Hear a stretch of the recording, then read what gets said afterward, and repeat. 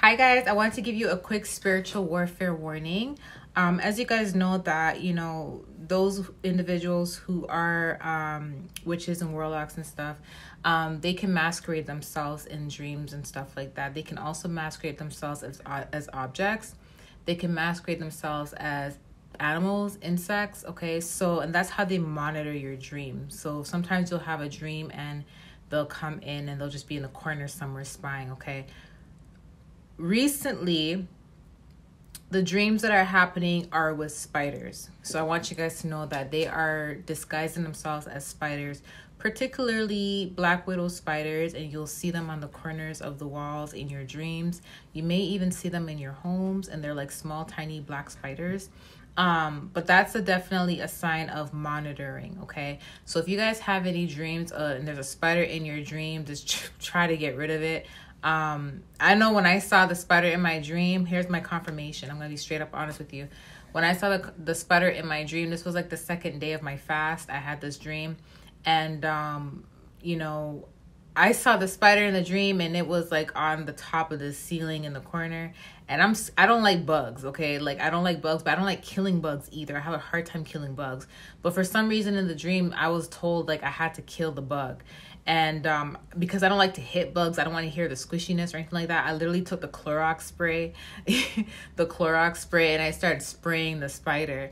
And as I sprayed it, it kept running and running, but it wasn't running like a regular spider. It was running like, how do I explain it? It was like, okay, it was moving like a spider, but at the same time, it was being very strategic as like a human, right? And when it ran downstairs, it was wet with the Clorox and it was kind of on the floor, like kind of just laying there. And I turned around because I was going to go get a paper towel to go pick it up and flush in the toilet. And as I went to go get the paper towel and flush it, it was gone. And I woke up from the dream and then I heard God say, "It's her." And I'm like, "What do you mean it's her?" And he was basically saying that that's the woman that's been monitoring you, okay?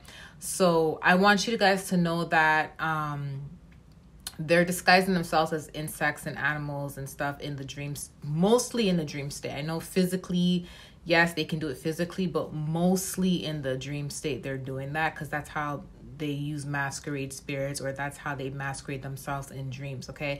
There's a movie called, I think it's called Inception, and in that movie, it's about the dream state and the spiritual realm. If you watch that movie, you'll see in that movie how a man literally disguises himself as a woman. He steals someone's money, and then he goes into the elevator and goes back to his original self as the man, right? So that movie reveals alone that stuff actually happens. But I've already knew that happened, but that movie was like a confirmation for me. So another thing is today, what reminded me of this dream that I had and this warning was me talking to someone today, and she actually said she was seeing the same black spiders in her home, and she knew she was having issues with this particular person, and she knew that it was something relating to that person as well. So when she told me that, I screamed because I told her I had a dream about the black spider, and I asked her if she sprayed it. She said, "No, I didn't spray it." She said she actually like killed it. So I'm like, okay, then my dream wasn't related to her, but it wouldn't be anyways because God already gave me the confirmation when I woke up, but I just asked her just in case.